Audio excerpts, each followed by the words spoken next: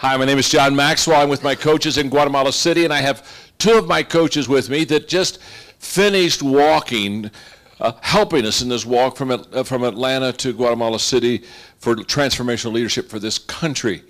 And it's my understanding the two of you walked, took 4 weekends and gave up a day, 4 different times to walk, and you walked about 75 miles, huh? Yeah, we got blessed. Yeah, I bet you got not only blessed, but you got blisters too. You got blessed and blisters. Okay. Hey, and what's your name? My name is Rhea Story. Okay, Rhea. And your name? Mack Story. Okay, Rhea Mack. Okay, what is the word for today? The word for the day is transparent. Wow. I thought they were going to say the word for the day is walking. It's going to be writing. Transparent is a terrific word. It means that you allow people to see inside of you.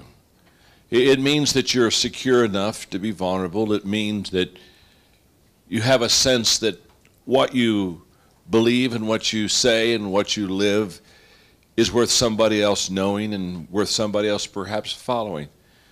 And the two of you understand that when you're transparent, you do make yourself vulnerable to other people. And I can remember when I made a decision as a leader many, many years ago to be open, to be transparent. I realized immediately that I was giving up a piece of me to the people that I was communicating with. And for a while, I wasn't sure I wanted to do that because I thought, wow, I want to keep me for me.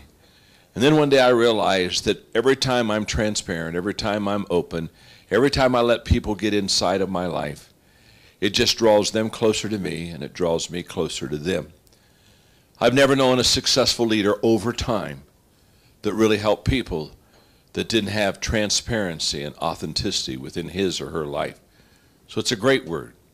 Basically, it's a word that says, what I say is important, but who I am is more important. And when you truly believe that, you can be a transparent leader.